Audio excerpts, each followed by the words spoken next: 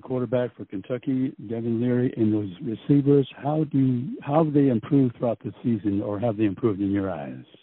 Oh, yeah, I think they're really good players. I think they played well all year long. They've got a, very diverse group. Barry and Brown's obviously, really good players, very fast guy. He's a good returner as well. And, Devin Leary is, tough, competitive, good passer, does a great job of managing and doing what he needs to do to make their offense work, run and pass. And the guy's a really smart player and has done a great job of executing everything I've seen all year long. And the other question was about their defense. So what's different about a Stoops defense from the University of Kentucky? Well, they play a 3-4 all the time. They play regular people, a lot. And they big zone team, very physical, do a great job of executing their scheme. They're really well coached and, a little different than, some people play in this day and age, but they're really, really effective at what they do.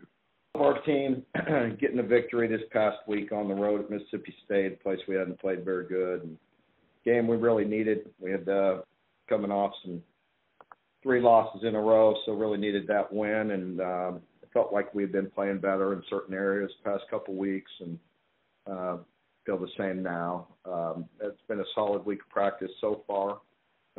Obviously a tremendous challenge with having Alabama come in here, and a team that is, what I look at is a typical Alabama team, just extremely physical, great depth, playmakers at every level on both sides, and very, very physical football team.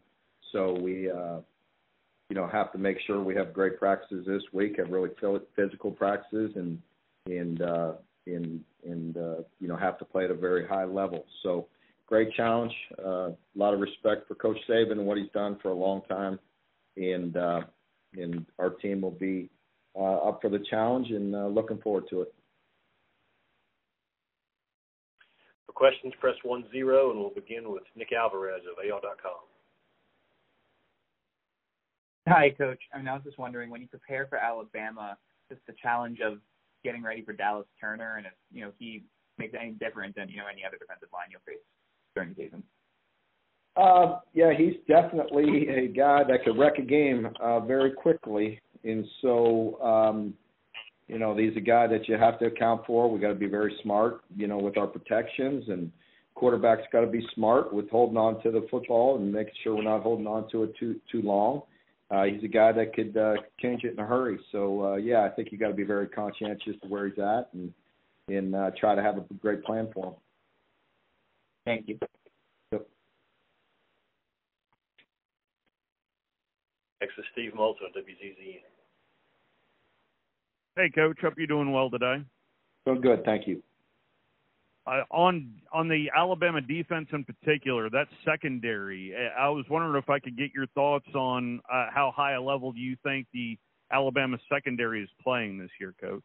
Yeah, I think, really special. You expect that. It seems like it's year in and year out with Bama always having high picks, and even with the addition of Downs, the freshman, just adds another level. I think their nickel is a fantastic player as well, and more. The corners can always cover. So just a really tremendous group.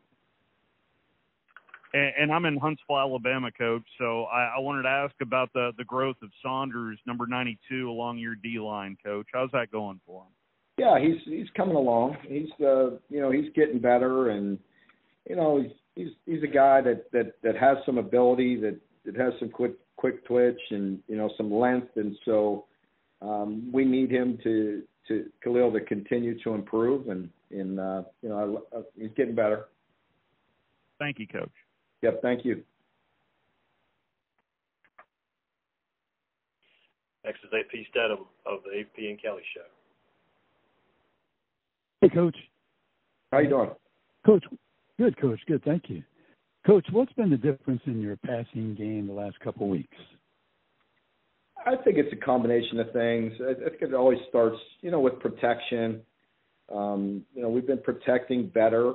The receivers and the quarterbacks, they've been working hard and